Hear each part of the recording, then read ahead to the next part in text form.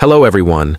Manchester United need a top defensive midfielder to replace Casemiro, and once again, the name of Manuel Ugarte is in the focus.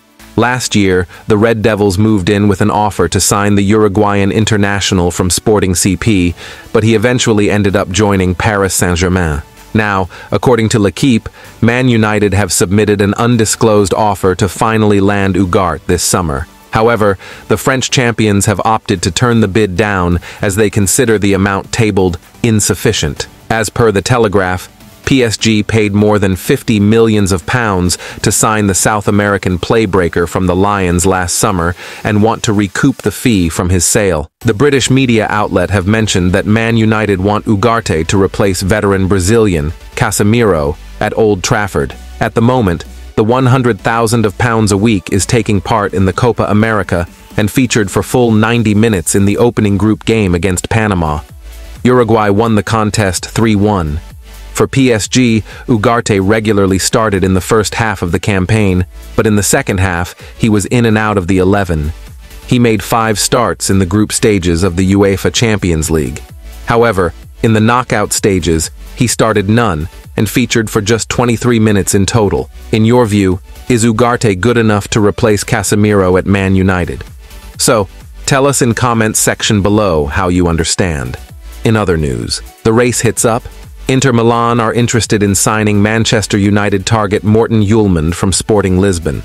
The Red Devils are keen to bolster their midfield options for the coming season, with Adrien Rabiot and Manuel Ugarte being two of the most recent names linked to the club. There were rumors earlier in the summer that the club was interested in Dane Hjulmand, but that they would not pay the release clause of €80 million that Sporting were demanding, despite the player's interest in playing in the Premier League in the future. Nonetheless, reports from Portuguese paper Correio da Manhã are a little more hopeful for United or any club chasing the player currently on international duty at Euro 2024.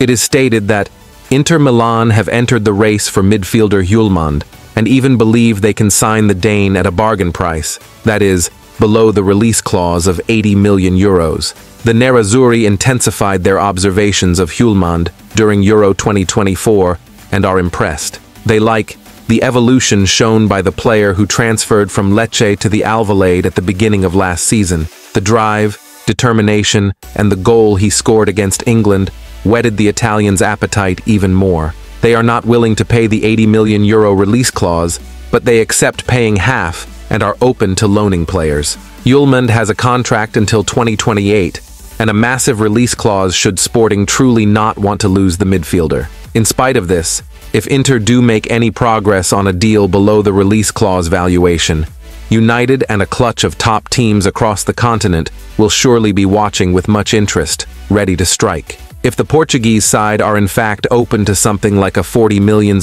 fee plus player exchanges, the price would be much more affordable for Erik ten Hag's side. What's more, United have players such Christian Eriksen, Aaron Wan-Bissaka, and Victor Lindelof that they would surely be happy to include in any swap deal should the players involved give the green light, and Sporting could provide an ideal venue for loaning breakthrough academy stars. Hjulmand has been described as a defensively intelligent midfielder who reads the game to a high level.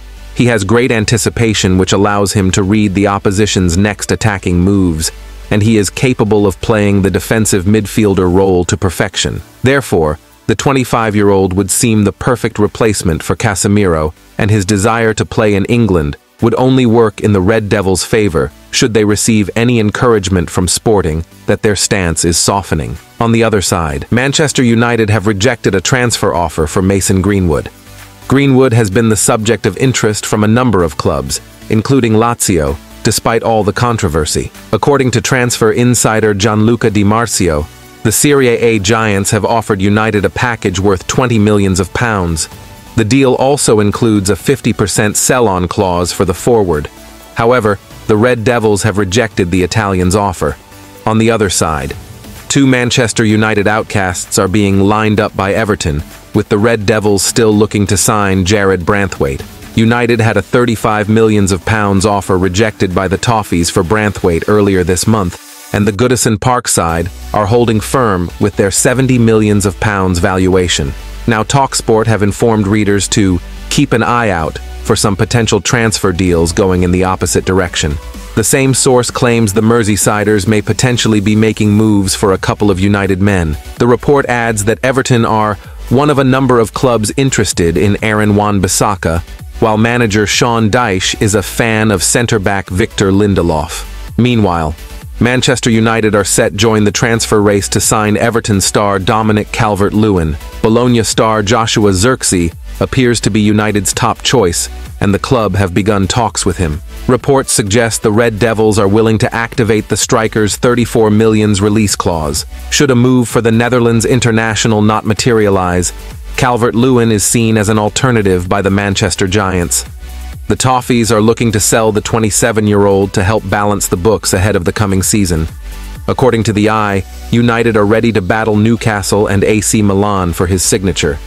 The Magpies are in talks over a deal, but have been put off by the Merseysiders' £40 million valuation, with Sky Sports reporting the transfer is currently off. Elsewhere, Manchester United want to sign Roma star Paulo Dybala after a special request from Erik ten Hag.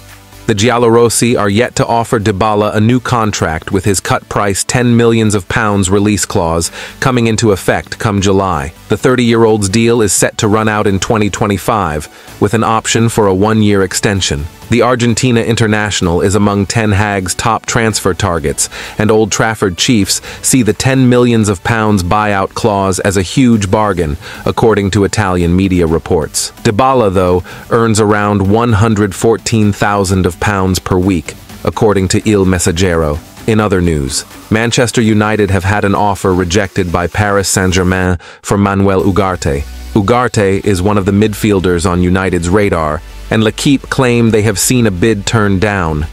It is believed that PSG do not want to sell the 23-year-old, after also recently turning down interest from Juventus.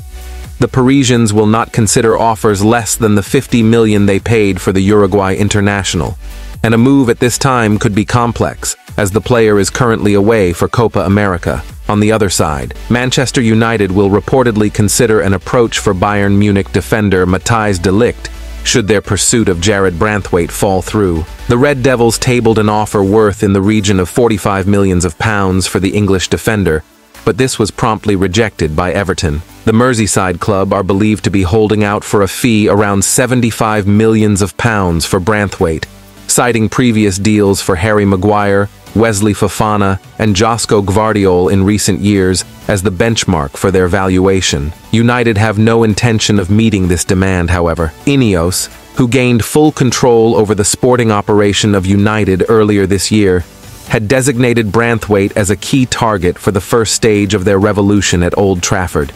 But the club's new rulers had been hoping to leverage Everton's precarious financial position to drive down the price for the 21-year-old, having made it clear United would not spend that amount on a single player this summer. As such, negotiations appear to be at a standstill, with neither side willing to progress further until a concession is made by the other. This deadlock has been further exacerbated by potential deals for Dominic Calvert-Lewin to Newcastle and Lewis Dobbin to Aston Villa, both academy graduates whose sales would constitute pure profit for the Toffees. If these deals are complete, it would drastically reduce the pressure on Everton to sell Branthwaite. This means United are realistically going to have look elsewhere to strengthen their defensive unit, with a former pupil of Erik ten Hag emerging as the real alternative to Branthwaite. Nick Semeraro, an Italian journalist, reveals de Ligt has firmly emerged as the backup option